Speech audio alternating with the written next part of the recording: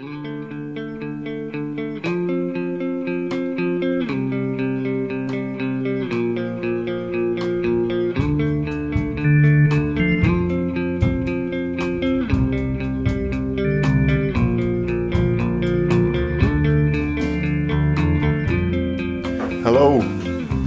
welcome back to the channel. I just wanted to make this video to show you this cool little guy which I've been restoring a couple of months ago. And there are still some small things that need to be done, and we'll do that in this video, and then this one is completely finished. As you see, this is a quite small and compact radio, just as a reference. If you see, compared to this marker here, it's really nice, compact table radio, in fact. So this is a Siera SA1022U, which is maybe internationally a quite uncommon brand, but it's rather common still in Belgium. Well, on the second-hand market, because the brand doesn't exist anymore, but this brand is quite common in Belgium and also in the Netherlands. And it's basically a sub-brand of Philips. So this radio dates from 1955, and in this period Philips had a strategy of creating a number of sub-brands like Siera, but also another example is Aristona. And their strategy was basically to increase their market share by just creating other brands. So if you then were in a shop and you had the option to choose between a Philips or a Siera or an Aristona radio, it's basically the same, because you were buying a Philips radio. As a result of that, this is basically a Philips radio, because the chassis inside this radio is exactly the same chassis as the one of a Philips BX253U. This chassis was quite common. It was used in more radios than just this one or the BX253U. It has also a lot of similarities with the original Philips Filetta, which was I think intended for the German market, and which has become quite famous, has created a cult following, let's say. So the chassis inside is purely Philips. There is also no service manual for this radio available, so you have to use the service manual for the Philips BX253U, which is yeah, exactly the same as this one. The only thing which is unique for the Siera brand is of course the looks. So everything which you see, the casing is made from Bakelite, and the dials and the buttons, not the buttons probably not, but the dials and the grill, they are unique to the Siera model. Everything inside is Philips. What is also important to mention about this radio is that the power supply is a transformerless design, or it's sometimes also called a hot chassis radio, which means that in theory you could plug this radio into a wall socket which has DC voltage. Of course today this is not valid anymore, because DC voltage on mains power power doesn't really exist anymore, and I think honestly in 1955 it would also have already been obsolete. But the advantage of course of not using a transformer is that you can make the radio smaller and lighter. The disadvantage, however, is that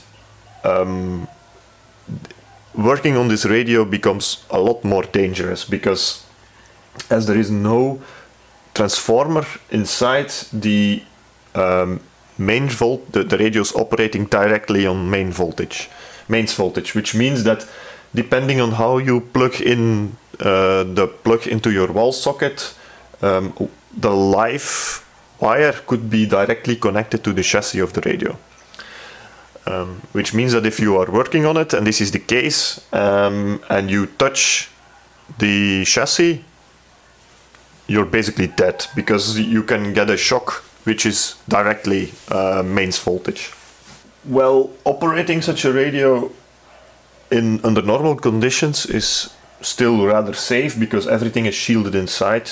It becomes dangerous when there is some metal exposed. So for example, if a knob would come loose, this can be dangerous. Also, if the back panel would become loose, this can also be quite dangerous. Well, very dangerous in fact. And the only thing preventing the full mains voltage to come here on some of the external connections, so you have here external connections for an external speaker or for a gramophone input. The only thing preventing mains voltage from being available here on these connections is a simple capacitor. So if this capacitor is failing, then after many years of use, then this can also be quite dangerous. So please be careful when operating these types of radios, especially when working on it. The very least thing you should do when working on a radio like this is using an isolation transformer. It's even mentioned in the original manual of 1955. So please be careful, or you really might kill yourself if you're not careful while working on this type of radio. So what still has to be done on this one? Two things. First of all, there is one screw here at the bottom. I don't know if you can clearly see it here, which is not threading anymore, so the thread is completely gone, so I have to repair that one. That's one thing which is on the outside. And then on the inside there is one capacitor which still needs to be replaced. For the rest it's working quite well. So first let me take the chassis out of the radio and I can show you what I mean.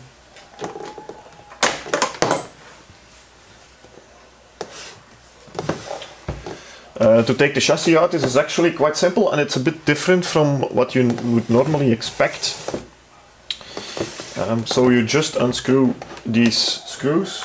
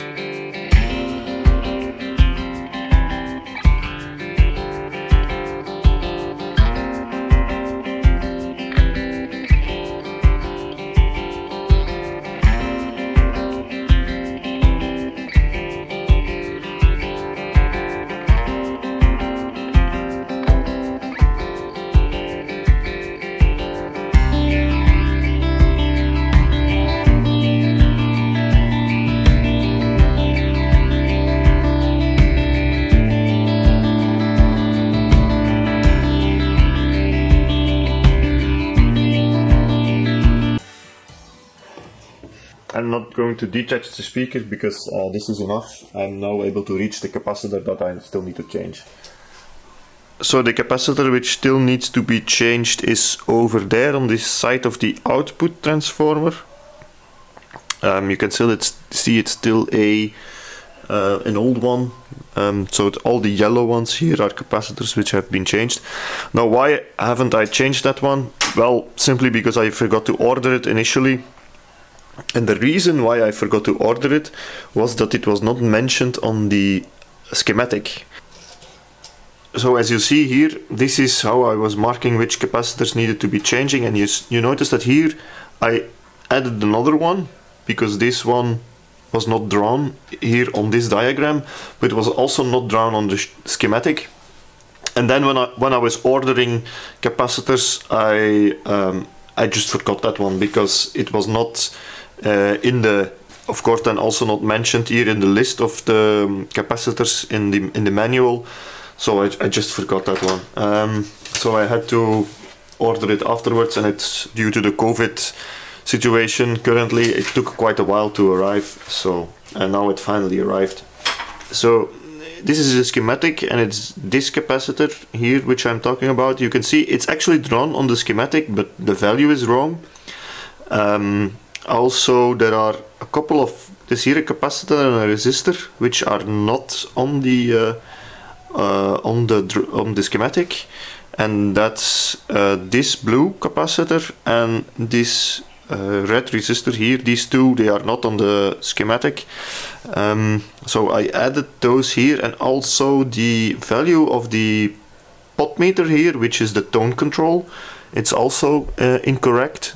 So here it states that it's 500K and I measured this to be 700K. So what's the reason for this? The answer is, I don't know. Probably, maybe the schematic is just wrong.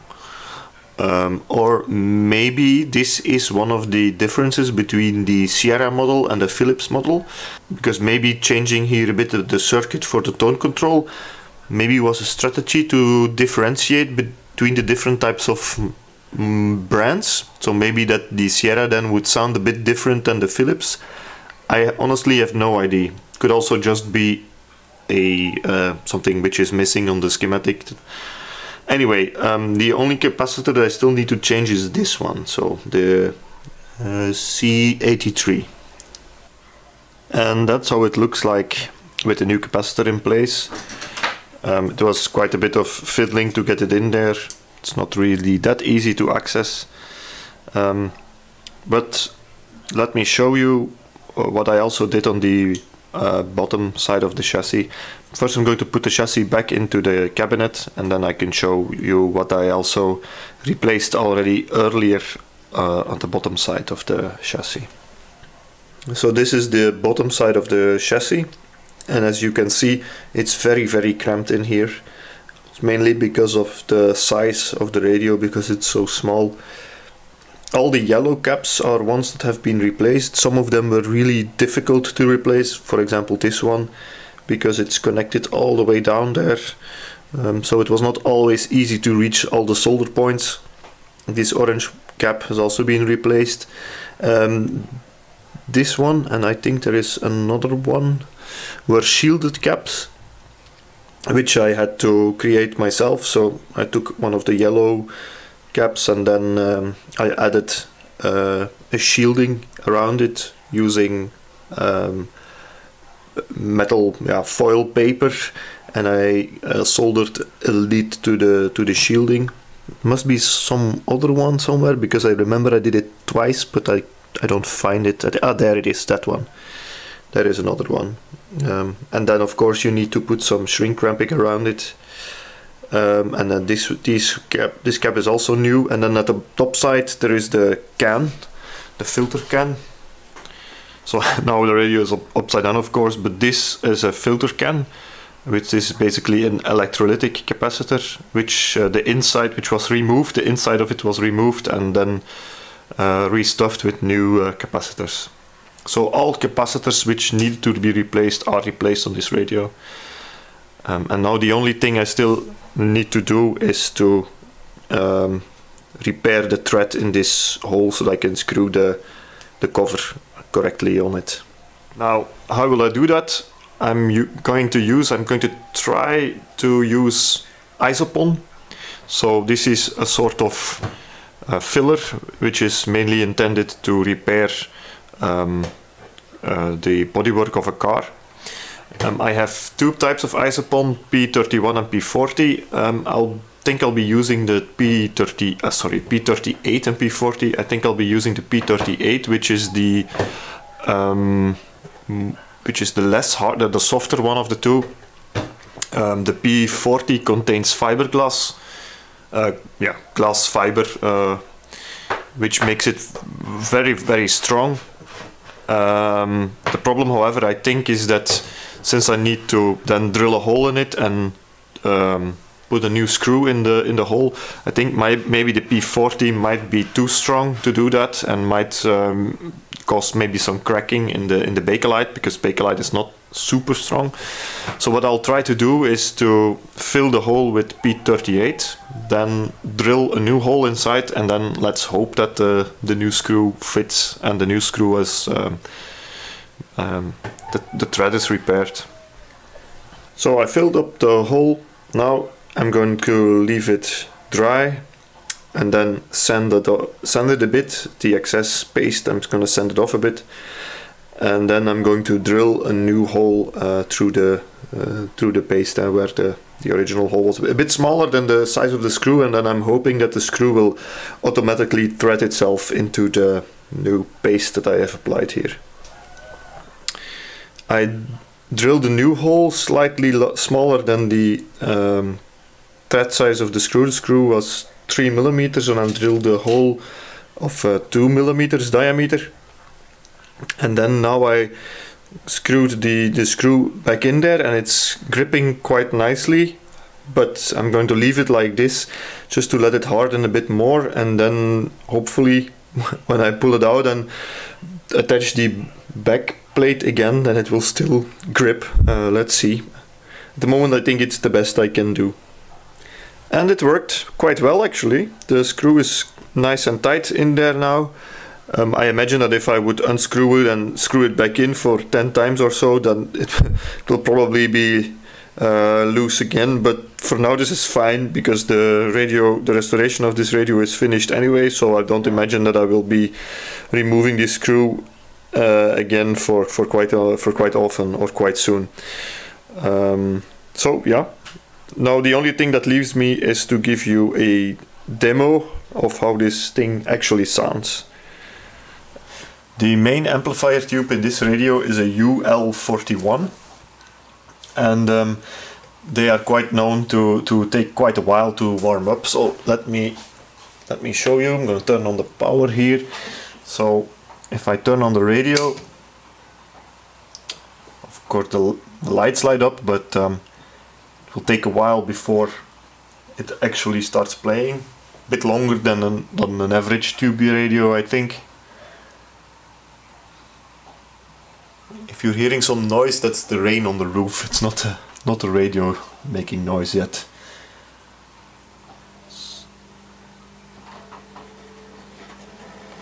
Yeah, so there it is. So let's start with long wave. It's past 9 o'clock here in Belgium, so we should be getting quite some stations.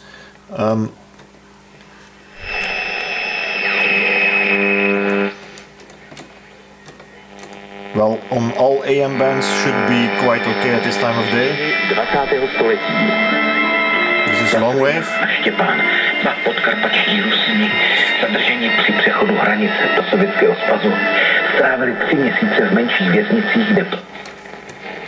Sounded like Russian.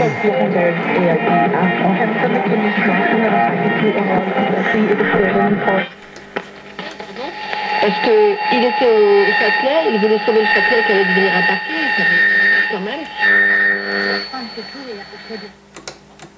We both achieved some distinction in This is BBC World Service. And all the time I was working with Arthur, I was doing some film roles.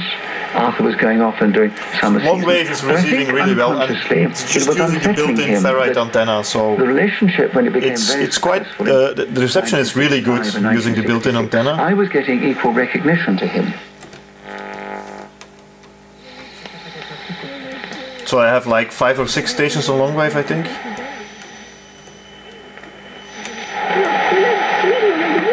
Not all of them are usable, but okay, let's try shortwave.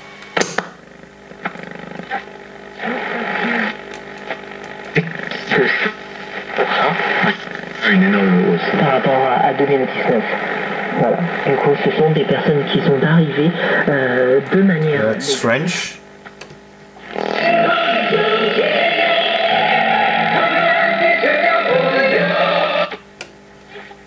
De se tâcher et qui nous rappellent. That's also French. Still in the 49 meter band here.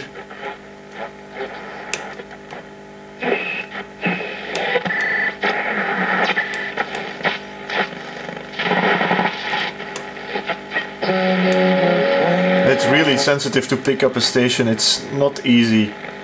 Some of them are really close to each other.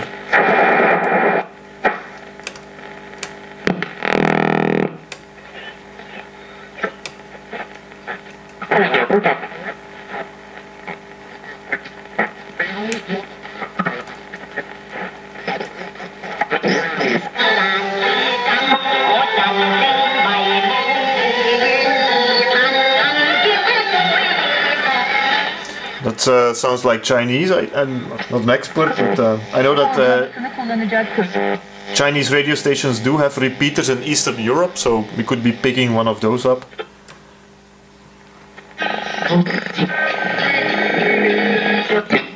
18 hodin na rádiu Hej.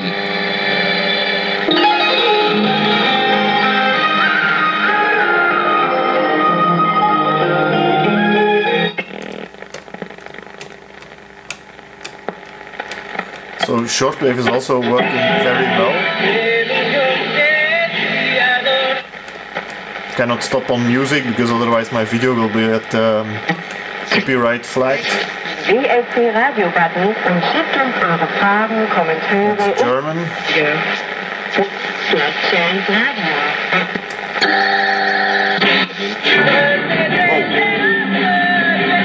Cannot stop on music. But I already quite like the sound quality on AM is quite okay. Okay, it will never be perfect, it's AM, but it's quite okay. Now let's try medium wave.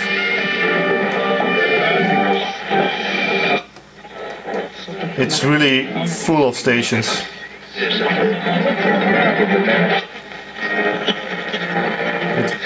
Значит, ну и находят тех, кого находят. Стравливать будут они. Again, Russian, I think.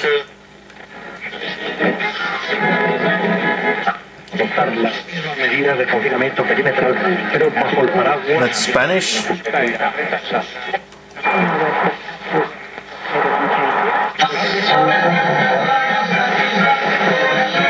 The song that he wrote, but it was that's again BBC World Service, I think. With the other band. It really, there are so many stations here on medium wave. It's Disponía de instrumentos jurídicos suficientes para haber evitado el estado de alarma, simplemente habiendo publicado en el boletín de la Ian Joseph Higgs, Piers Morgan, actor Stephen Graham. Good morning, Stevie. Morning. Paul Weller, Gallagher. That's it, and then Graba el túnel de vestuario. I'm gonna go a bit faster. Al descanso. your conviction, but no. How good the stuff, man.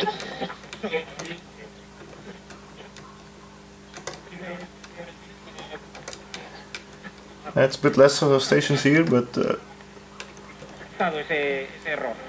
Sí, yo creo que ha jugado en tu semifila con la hombre, cigano. the real sound quality of the radio is of course in the FM band, so now let's try FM.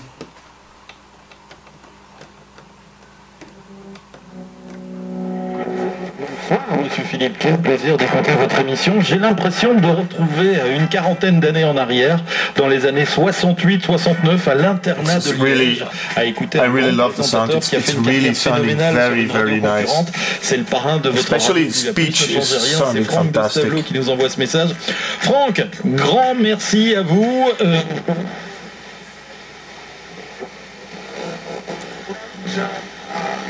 Cannot stop on music. Wakker maken door die goede muziek. Met onder andere Dist van Purple Disco Machine. M&M Party, Mix and Match. Erwin de Nul en Laura Sluiten.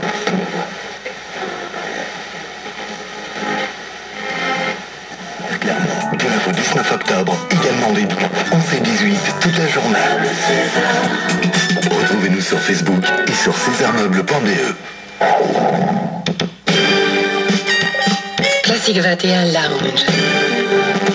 Avec Patrick Bivort.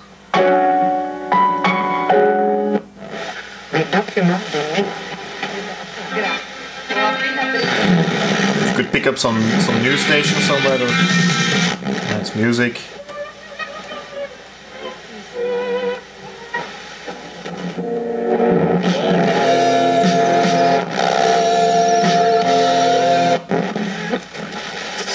Did the radio show. Cool, man. It's nice to hear. Yeah, shout out to you. Of course. I think...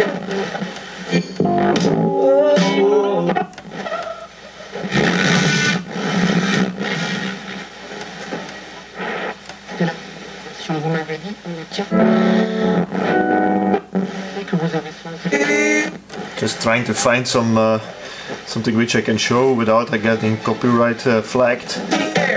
Nope.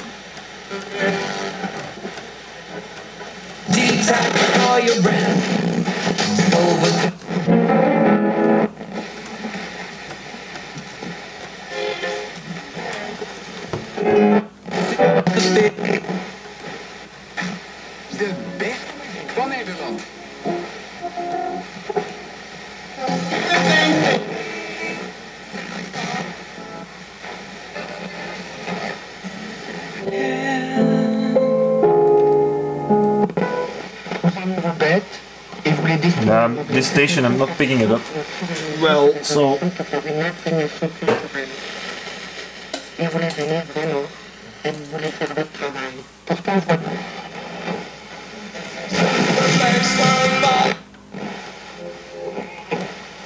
Fait à Paris en 1898 avant d'être créé en italien en 1901. Donc ceci peut expliquer évidemment pourquoi Raoul Pugnot connaissait cette pièce de Noun. Voici maintenant le deuxième acte de cet opéra. Tone control is now also working quite well after replacing the capacitor. De l'opéra de Göteborg.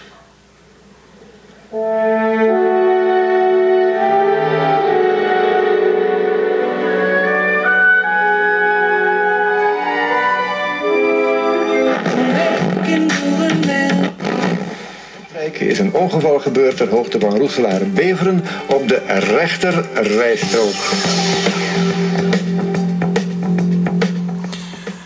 So, that's it. That's about it for this video, I guess. Next video will probably be again about the restoration of the Grundig 5995. So, if you're interested in following that one, please don't forget to subscribe to the channel. And see you next time. Bye bye.